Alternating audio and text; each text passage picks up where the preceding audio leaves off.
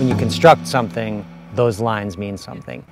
The most fascinating thing about them is their three-dimensionality, a curiosity that only grows the more time you spend with these structures.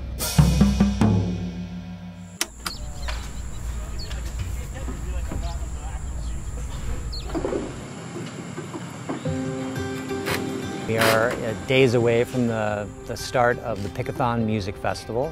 It's an annual event that happens here in Portland, Oregon, our own local kind of homegrown music festival. It's a beautiful place to be.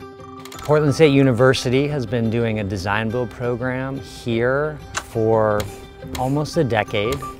We all kind of came together for 10 weeks to design this kind of stage component.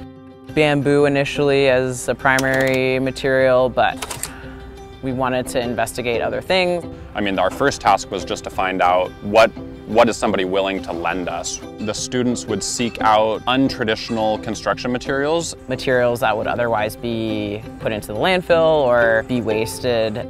Borrow them to be used for the festival and then either give back, donate, or repurpose those materials afterwards. And eventually we're able to find table reels that were donated to us by PGE. And that shifted the way that we were thinking about the design quite a bit. The past studio projects, you're kind of working by yourself. This architecture program is very much, okay, this is 8 students, has to come out with one design. A lot more curious personalities sitting at the same table.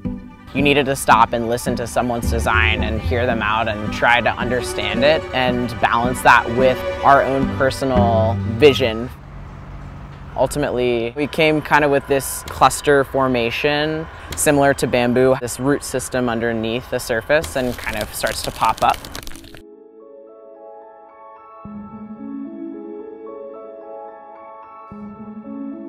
It's really spectacular being out here day after day, from morning till evening, and see how shadows cast, and this site really became our palette.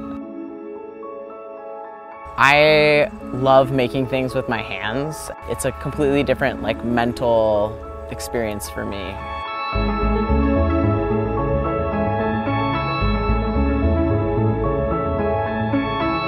I feel very good about what people are going to get.